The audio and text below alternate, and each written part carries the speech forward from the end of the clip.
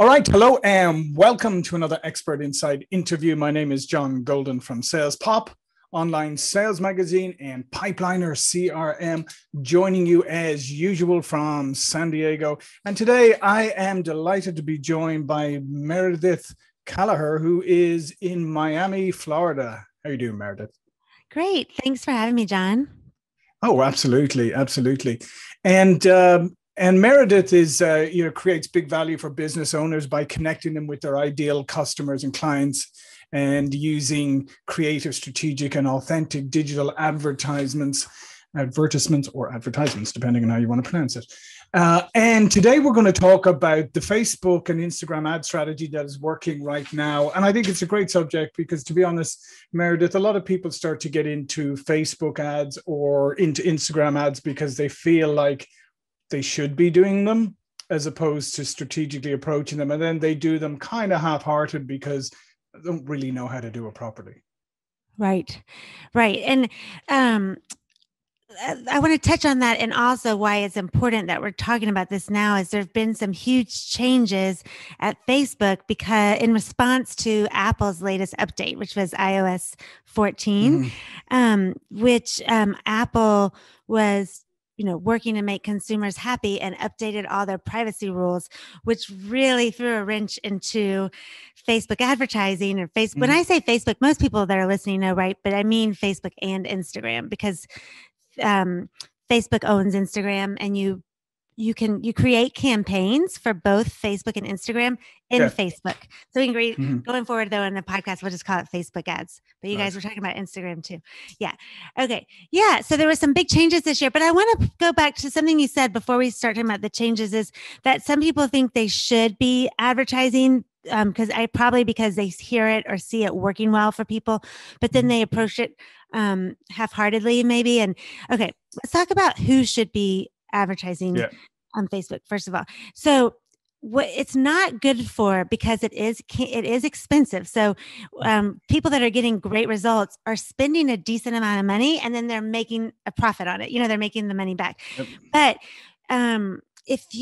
those people probably already had a really good offer or product. And I don't mean that somebody that's new, it wouldn't be good. I mean, they have a proven offer or product. They've sold it to a bunch of people, and I'm using my air quotes, to a number of people where they feel like, yes, people want this. And what the Facebook is really incredible for is, like, let's say we sold to 30 people, and we can look at those 30 people and find out what their common demographics are. Like maybe most of them are women under the age of 30 that live in New Hampshire. If we can really dial down to what they are, then we can use Facebook ads to explode that audience. It's really good for targeting and finding more of the people that love your product. But you guys, if you got a new product, I don't advise you going straight to Facebook ads, even though I know you might know people are doing great with them.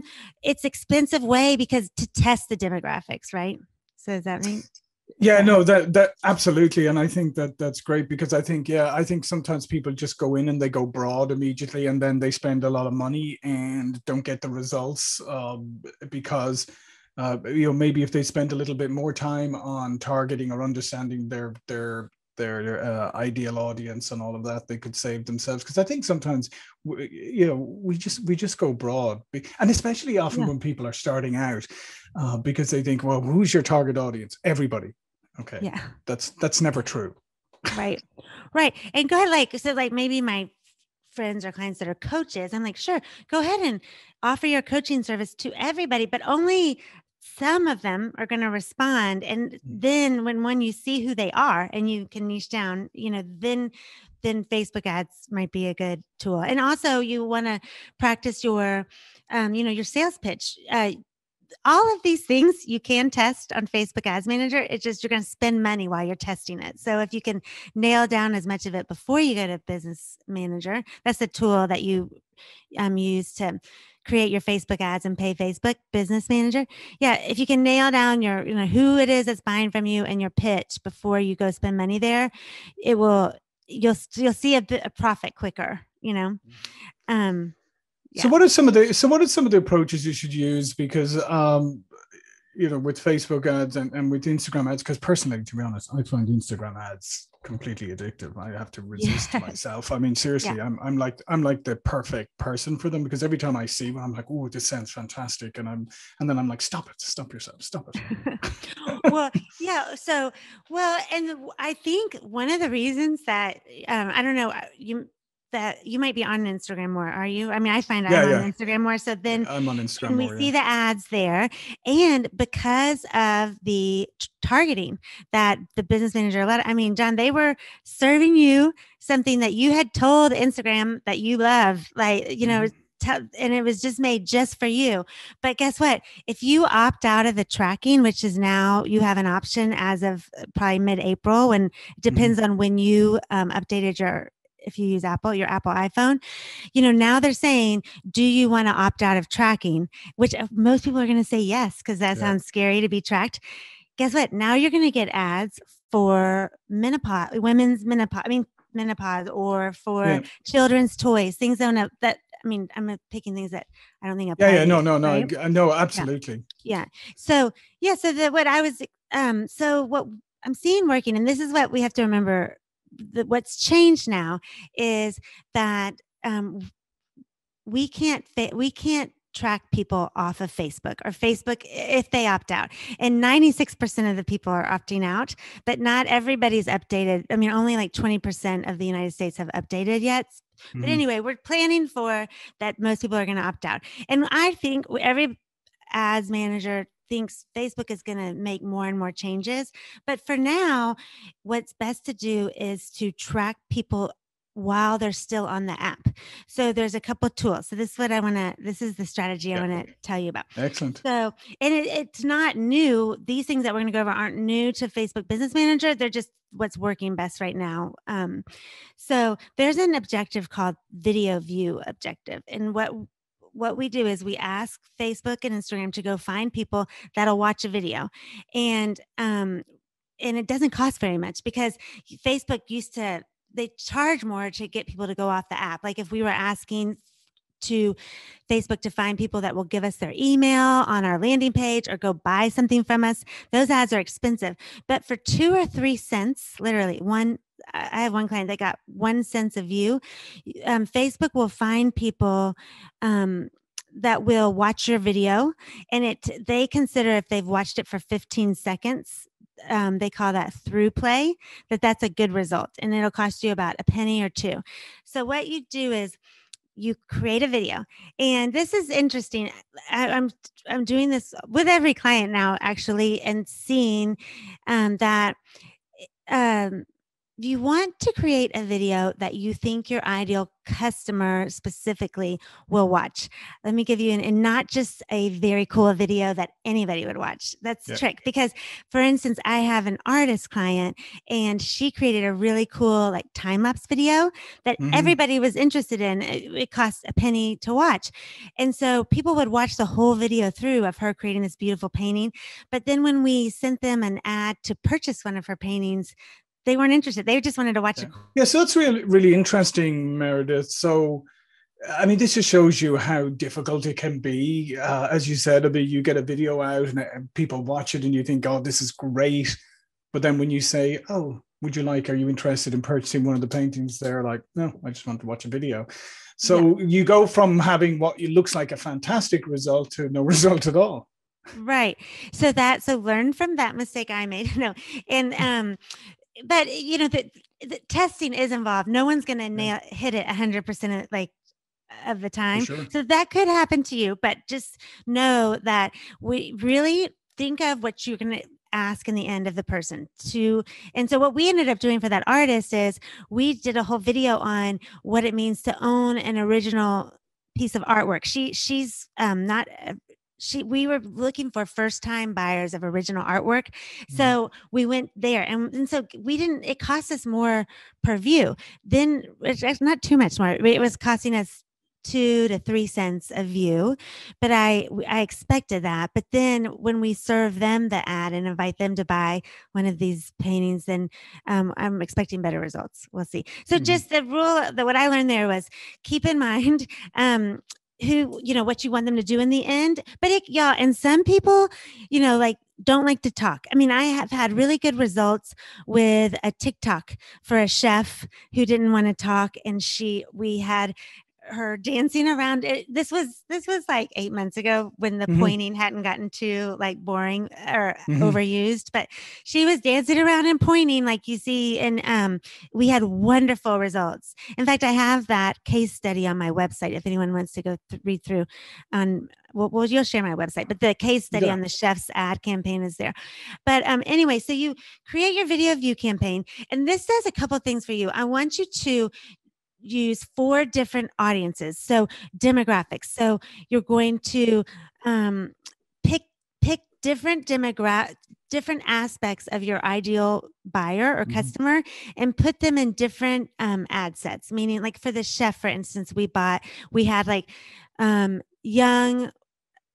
young gym goers because she was kind of known on the gym circuit because Right. she made, and then we had moms in one ad set, and everybody lived in Miami. If you're selling to a city, you'll see as you set up your campaign, you can't use as many demographics the smaller your geography gets. But if you're Mm-hmm. selling worldwide, even you can get super specific as far as like you can maybe do, women that shop for Gucci. Like that could be, you could test Yeah. that audience with a video. And so anyway, you're going to run the video.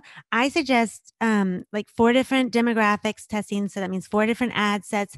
I want you to spend $20 a day, maybe. So that's only $5 an ad set pretty quickly at 2 cents a view. You'll get, when you get to at least 1,000 through plays or 1,000 views, you should start to see, it might just be 3 days. It just depends on how you're doing, 3 or Yeah. 4 days.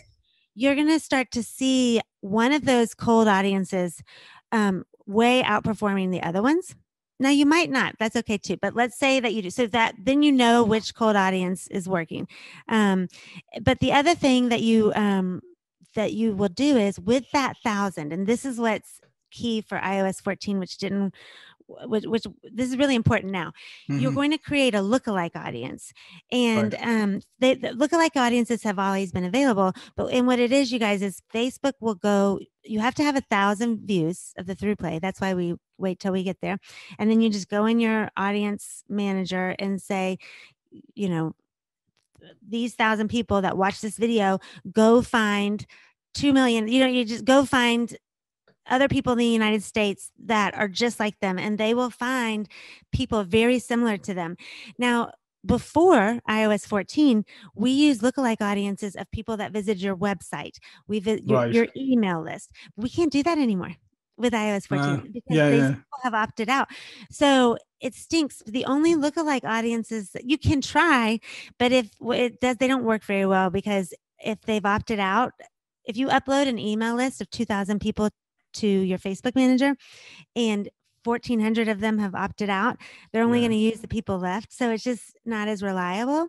But what I love about this video view, because Facebook can use all of that data because it's on app, so Mm-hmm. you create a lookalike audience of the video views. Now you have I like to call that audience warmer. So your warm audience is the people that actually watched your video, as well as your Instagram followers and your Facebook business followers. All those people are your warm, and then your lookalike audience, I call them warmish. They're really cold. They've Right. never seen you before, but they're warmish. Yeah.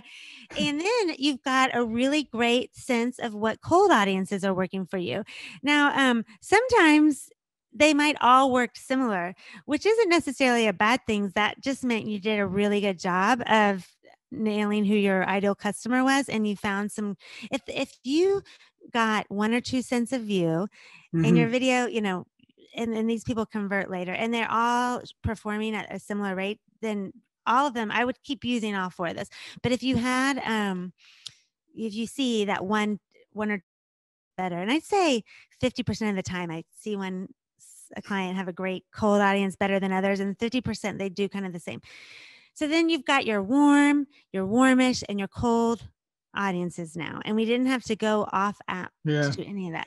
Then you kind of go with the strategy you might have used before. Like you serve them either an ad to sell them something, like, and you optimize for conversions, or if you're in the coaching world or you're selling some high ticket item, you might offer like a freebie or a webinar you'd serve those three audiences another ad, inviting them to join your webinar or take a freebie or something. Yeah, it's fantastic what you've outlined, Meredith, because these are simple. I wouldn't say they're easy because you have to invest a bit some time and intelligence into it, but what you've laid out are very practical steps to be able to do this and test it and make sure that you're investing in the right places and you're getting the right results.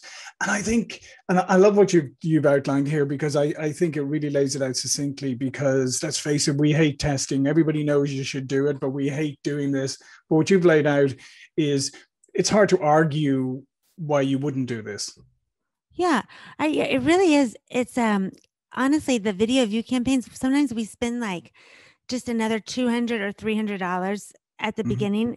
It is so worth it, you guys. That money, it's really money well spent to get your lookalike audience set up, to kind of test which cold audiences are working, and also just to create a warm audience. Because meaning create people, they'll see you once now. These 1,000 people that watched, they will have seen you before you ask them then to buy something from you. And I just had I have a friend, a colleague, really, she is a very successful tap dance teacher, and she sells a course for other tap dance teachers, and she's is very successful with it. But she was dying, to be honest, like with the changes of Facebook ads. It really affected her business. So one thing she tried was she has launches. So her course is only open a few times a year, and she invites people to a webinar usually to sell them her course. But she, because the targeting was all off, and like usually course creators, they will, if you come to their webinar but you don't buy, they're able to send you an ad. You didn't buy. It's messed up now with iOS 14. You can't do that. But what she did was she sent an ad to the people that watched her video view straight to them. They didn't even go to the webinar. She just sent them, it cost her a cent to find those people. And she sent them a sales page. Hey, come buy my $1,000 course. And it worked. Shocked. Wow. It saved her, where she'd used to, she was used to sending those retargeting webinar ads. So it's a good strategy. No, it's a great strategy. Listen, we're bumping up against the end of our time, but listen, Meredith, this was fantastic. Such fantastic advice in here, and especially for those of you who are struggling with Facebook and Instagram, or you're trying to, or they sound like the right channel for you, but you don't know where to start or how to start. I would absolutely encourage you to check out Meredith and the work she does, because we've outlined some fantastic strategies here. All of Meredith's information is going to be below this video, and links to her website. But before we go, John, Meredith, please tell people a little bit more about yourself and what you do. Oh, and I'm sorry to jump in, but I got excited because I didn't want to forget to tell you that I did create a freebie for your audience. Because these iOS 14 changes seem overwhelming and scary, especially if you've just dabbled a little bit with Facebook ads and now you're like, now what? So I created a really short 8-point checklist of really must-do changes or items to be to make sure your ads work with iOS 14. So I'd love for you all to come get that. And it's at meredithkallaher.com/salespop. That you Excellent. Put yeah, and otherwise, I work with business owners to create and implement their Facebook and Instagram ad strategies. And I love to talk to any of your listeners about their business. On my website, they could book a free call and we can just chat, and I can hear about their goals and see if ads would work for their business or not. And then we can make perfect. A plan. Yeah. Yeah, listen, that's great. And listen, thank you so much, Meredith, for joining us today and for offering those great insights and advice, and the freebie giveaway. As I said, it'll be below the video. I really do believe that it is critical to get expert help on these things, because I've seen it myself firsthand. I've seen people, invest a lot of money in ad campaigns and then just not understand why they don't get the return on it. So it's not that simple. It's, you have to keep up with OS changes, you have to keep up with algorithm changes, you have to keep up with all these changes. And so I highly encourage you, go find an expert and save you a lot of pain, effort, and money. I like that advice. Thanks.